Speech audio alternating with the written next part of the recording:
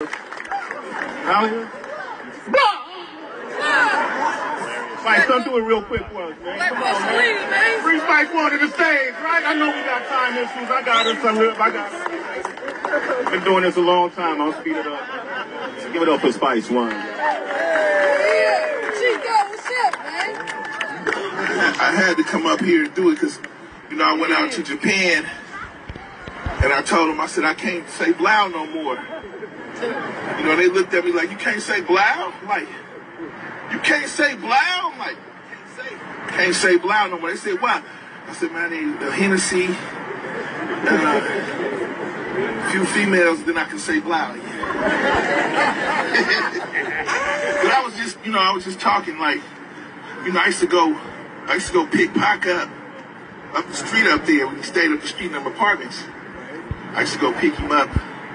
We ride around here and be talking to females or whatever. I think we was both under 21. I was like 20, he was 19. He had just did juice, and I just dropped 187 proof. And we was waiting by the liquor store trying to get somebody to get us some alcohol.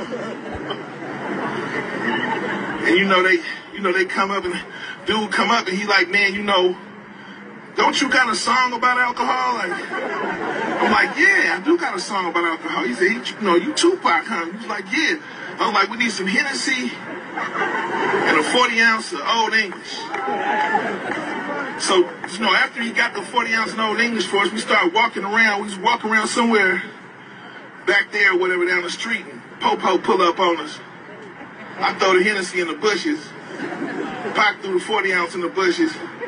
Popo run up, he like, make us take it, pick it up. I'll pick it up. I'm like, first I'm like, pick up what? You know what I'm saying? He told me, you know, I'll pick it up, and he made us drink it. Me and Pac was staggering all around here.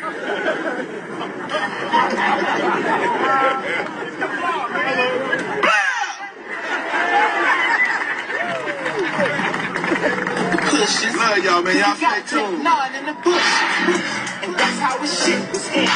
First name Jack, last name